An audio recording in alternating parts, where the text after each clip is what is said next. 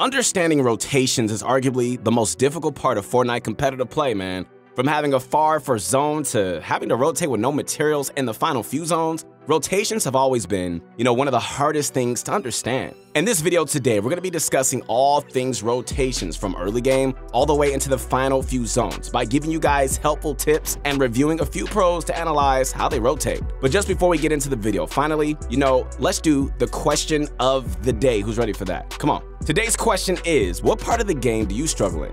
I know a lot of players that struggle in the mid game and, they always seem to get pushed and then targeted. But you know what? We're all going to be working on this together to get better. So let us know in the comments what you think. What's going on, guys? It is your motivation guy. That's right, your friend, the one and only Keith Allen. Make sure to connect with me on my new Insta. I'm not looking at messages, DMs from my old Insta, only on my new Insta at your motivation guy. That's right, connect with me. I believe in you guys. Man, let's get it, man. But before we get into the fun, we need to ask you guys this. Do you guys want to get better at Fortnite? If the answer is yes, this is what I need you to do. All right, immediately visit ProGuides.com in the description where you can get one-on-one coaching from some of the best players, man. We also have a ton of content to help you guys improve from your favorite pros like Benji and Mongrel. My goodness. So if you want to see massive improvement, head on over to ProGuides.com as soon as you get the chance. Yo, it's about that time to sit back, relax, and grab my favorite candy, bro. You already know what that is. It's that bunch of crunch. Let's get this going.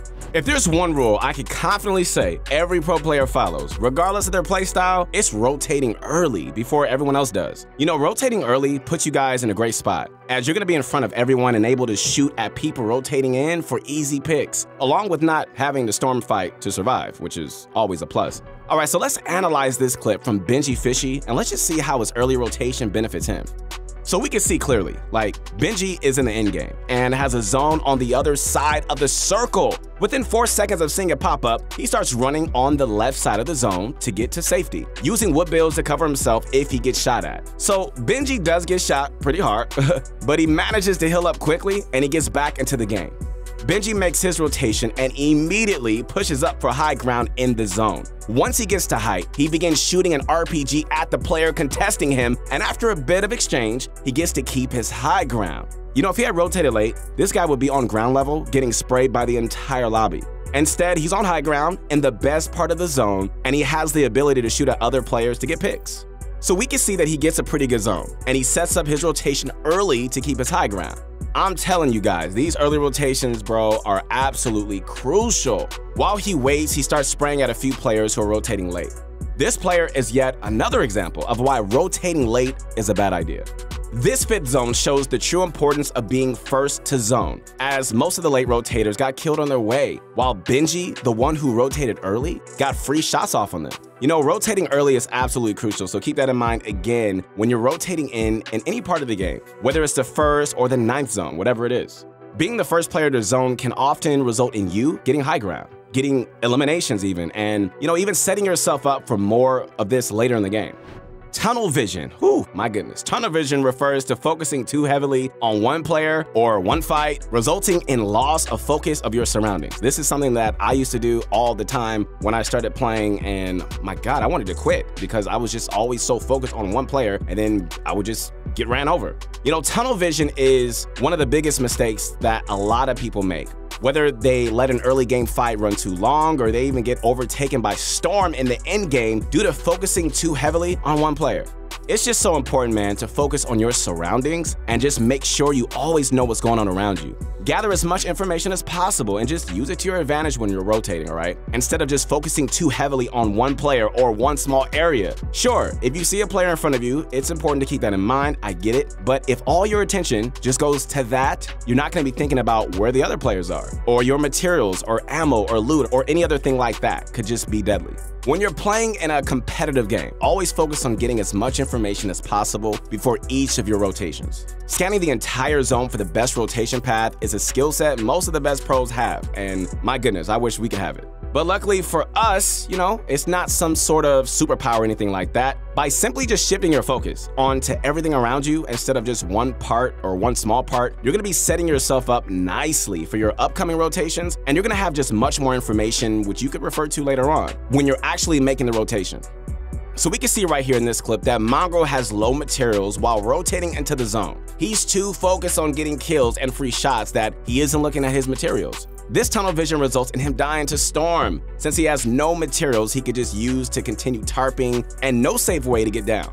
If he had played it a bit slower and just a little more methodical, he likely would have been able to find more materials or just find another route to the zone. Regardless, while this was still a good game and he got some really nice kills, gotta admit that, he could have survived longer and he could have just paid more attention to his inventory.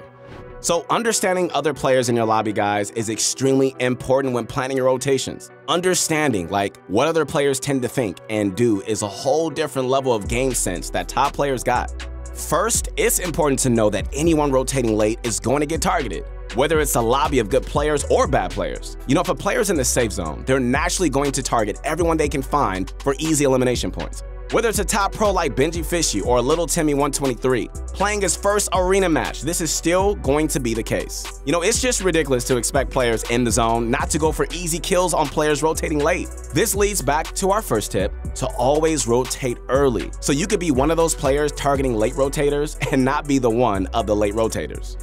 All right, second up, we've got the general situations of players. The best part of the game for most players is between zones 4 and 6. In these zones, the majority of players have a good amount of health and shield, right? And also likely to have decent materials. Getting impact frags around this time is just much more difficult, as most players are in a good situation. If you're looking for a kill around this time, keep your eyes somewhere around the edge of the zone. And that's just about the only place you're gonna find anyone in shambles. Later on, however, in the 7th zone and later, most players are either taking storm damage, low on health, or even have poor materials, or otherwise in a bad situation. This is a great time to search for picks to refresh your materials, loot, and health. Finally, my friends, the last thing we need to understand is layering. Everybody say layering. Layering refers to the height level that you're at, all right? For example, ground level is a layer, mid-ground is a layer, and high ground is a layer. Your layer essentially determines the amount of engagement you're gonna be running into. You know, the bottom layer by ground level is typically the most populated and has a basic rule: frag out or get fragged. The bottom few layers are the most populated area of in-game and is often full of players trying to get impact frags or who are out of materials and have no other choice. So you gotta be careful, okay? This is easily the most dangerous layer to be on. The other popular area is mid-ground. So the mid-ground is generally full of players tunneling who have good materials and health. Being on mid-ground, guys, usually signifies that you're gonna have enough materials to last a while, and you aren't really looking for any fights, just a safe rotation. Mid-ground can consist of anywhere from 2 to 3 layers, up to even like 7 or 8 layers, depending on the density of your lobby. Switching layers within the mid-ground is a good strategy if you're trying to avoid engagement and just want to tunnel into zones safely. Finally, the best layer of all, my friends, you already know this is the high ground. The high ground players dominate the match. Usually, high ground consists of one player with good loot and a ton of materials. This is the guy that you don't want to mess with. This player often rains down shots on the rest of the lobby to thin out the player count and get some elimination points. Fighting the high ground player, oh my goodness, is often extremely risky. So we recommend simply just staying out of their line of fire if you aren't on the high ground. Your goal in any endgame should be to become that high ground player we all want to be. That's the goal, with tons of materials and ammo. Obviously, you know, many factors influence this, like your materials, your HP, zone RNG, the density of the lobby, you know, the other players trying to attain high ground, and more. Storm Surge is another heavily overlooked factor in your rotations. Depending on the density of your lobby, you know, if you're in a high-level lobby or have a ton of players just trying to get placement, it's likely that the Storm Surge will be a factor in your games. Storm Surge is activated based on the players alive in your game. You know, Storm Surge is based on your total damage dealt during the match. Players who have dealt enough damage are going to be impacted by Storm Surge and receive constant damage until they're dead or, you know, they go above their damage requirement.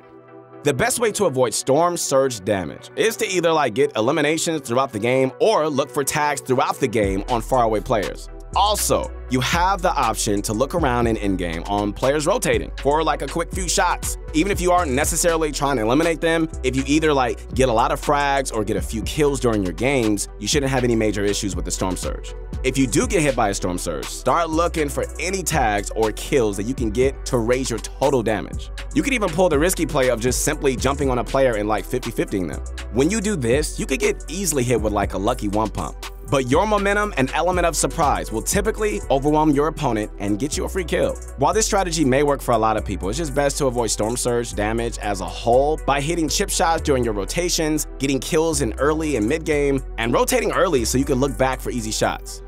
In this low material meta, surviving as a solo or duo by simply just tunneling all over the place is harder than ever, unless you manage to get a ton of impact frags along the way. That's why, guys, it's just so important to look around and see if there are any previously used tunnels that nobody else is inside of, and using them to your advantage can be a huge help in preserving your materials.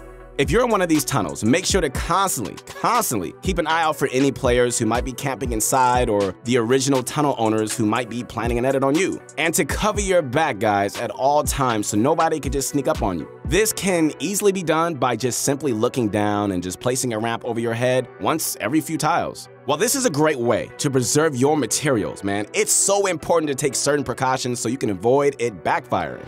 Alright guys, so let's do a quick recap of everything that we just talked about. First up, rotating early is the best strategy in almost any situation. And it's going to get you better position for later zones, the ability to shoot at enemy players for easy picks, and it's going to help you guys avoid the giant cluster of players rotating next to the storm. Second, understanding the tendencies of your opponents is so important so that you can predict how others are going to react to your rotations. Third, it's important to understand layering. It really is, and just know where to position yourself based on your situation and how you're looking to play out the rest of the game. Fourth, avoiding Storm Surge is super important in stack lobbies, and it should be done in your rotation strategy if this is a concern. Finally, using your opponent's tunnels is a great way to preserve your materials. If you're able to play it smart and just watch out for edits, cover your back, and keep an eye out for any other players just camping in the builds, looking for unsuspecting players like yourself.